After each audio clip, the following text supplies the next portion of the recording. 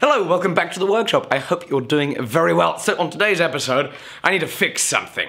So I have a belt grinder and on this, the bearing has seized up. It's pretty terrible. So what I'm gonna do today real fast is I'm gonna try and turn up another wheel to fit some other bearings I have. Now I have no idea how to do any of this stuff, how to install bearings, how to do the right stuff for it, and I've never bored a hole with a boring bar, so this is gonna be exciting trying to make this little project, and I really hope that you enjoy this, me stumbling around on the lathe, trying to actually make something to size for once.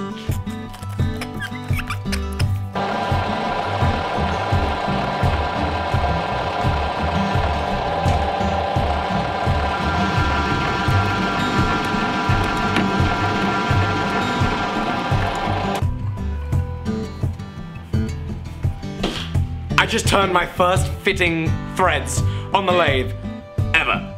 This is awesome.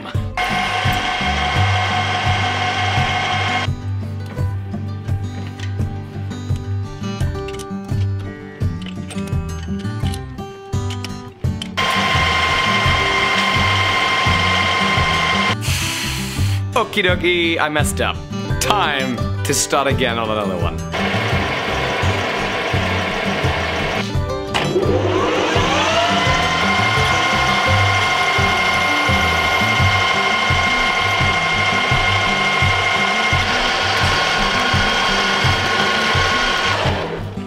Okay, I finally got that half of the axle forged. I just need to cut off a little bit right about the end there. Oh, stupid. Just stupid. Stupid. Don't stand right next to that when you turn it on with the coolant. That.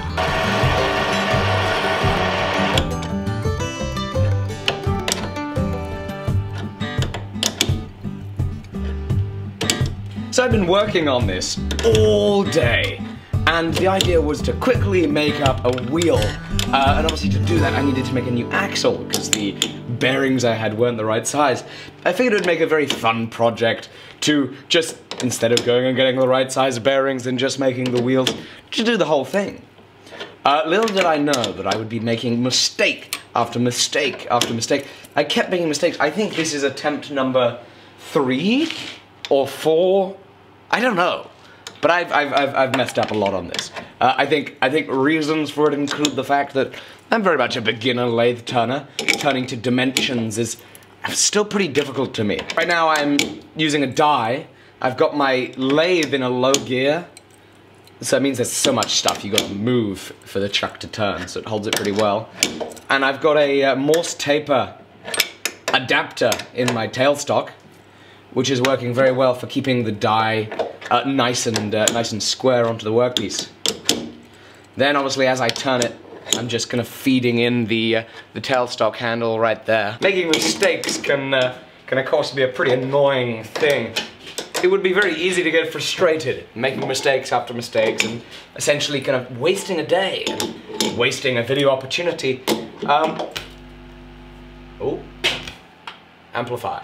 It seems to me that, you know, if one gets frustrated about making mistakes, one is just a hell of a lot more likely to make mistakes.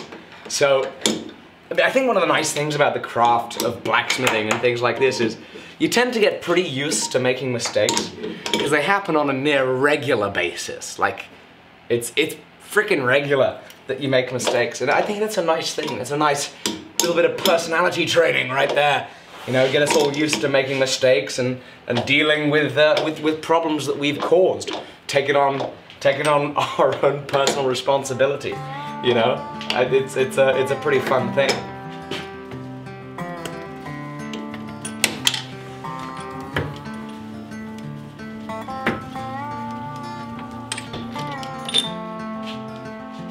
Okay, now I've got some aluminium 2-inch round in the vise.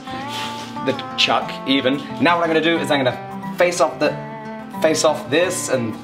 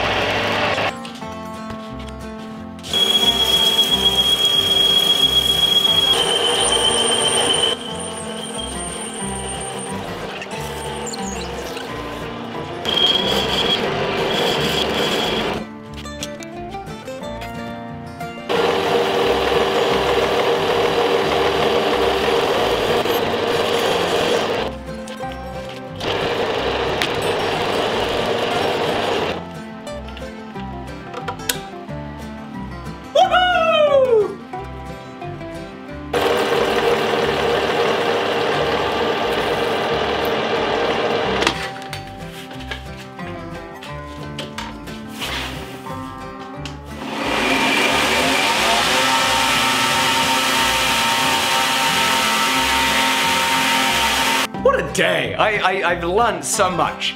Now, this thing isn't perfect. The bearing fit is absolutely not what it should be. I still don't know how to do that stuff and get that perfectly right. I learned a lot about this though. I certainly know if I was to attempt this again, I'd have a good deal more success.